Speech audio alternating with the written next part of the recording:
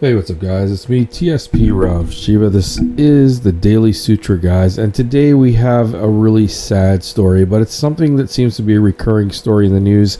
I cover these things because they are important. We have a 17-year-old kid, his name is Eric Cantu, who's actually fighting for his life right now. The officer who actually did the shooting of the 17-year-old boy eating his hamburger in the parking lot of McDonald's, shot him 9 times. He shot at the car. Is now charged in this incident, and I believe he's been fired from the force as well. This was done in San Antonio, I believe, so he's now a former officer in San Antonio, and there's a lot of things that you have to question. But let's watch the video first and see what goes on here.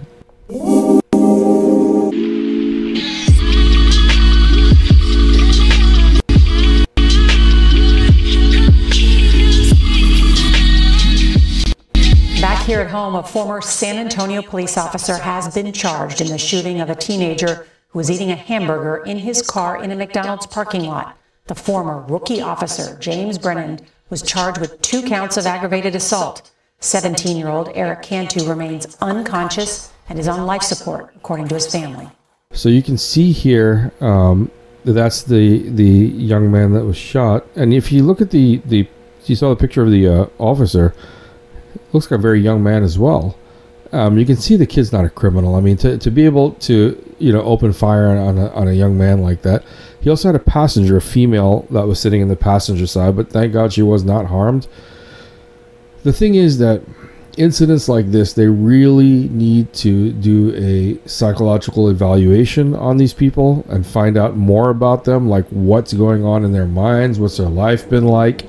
Even if they have good grades in college and they have a degree, does not necessarily mean that you should be able to brandish a firearm with a badge and authority to use it, because you don't know what the makeup of that person is, and it's really hard to tell in society anyway. I'm sure cops have a hard time looking at someone and deciding whether or not they're going to be dangerous or not. But at the same time, you should be able to tell when a young man is eating a burger in his car that he's really not that dangerous. There are other ways that they could have gone about this. The license plate. Look at the license plate. That would have been the first thing. Run the license plate, find out where he lives. Go there and apprehend him then. You don't have to kill him. You have to wonder what was going through this, as I'm going to say it again, young man's mind. The cop is also a young man. What was going through his mind that he wanted to kill this kid? I mean, it's just like, you want to know, maybe, I don't know what could have provoked him like this, but I don't really believe that there was any necessary reason to use lethal force. Shooting 9 times at this kid. I'm praying to God that he comes out of it alive. Look, you have to pray for the guy that shot him too, and hopefully that his heart will open up and that he won't make mistakes like this in the future. I mean, this is the world we live in. Everybody wants to use, first thing, lethal force to take care of a situation. That's the ultimate solution here in America, and it seems like around the world now, because everybody follows America, right? It just gets more and more ridiculous as it goes. All I can say, guys, is that I'm going to keep covering some of these stories. Of course, there's nothing funny in it. I'm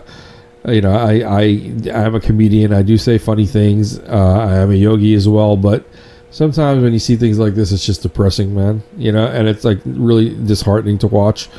But guys, I hope you really enjoy some of the things that I put on here. And if you want to see more in the future, please hit that like and subscribe button. I will be always talking about things that we need to talk about, and I won't hold back. Even though we're being censored quite a bit, and it's just part of what we have to go through, guys. But I'll see you in the next video, and everybody stay safe out there, and try to be kind to everybody. Treat others the way you want to be treated. That's the golden rule, guys. All right, talk to you then. Bye-bye.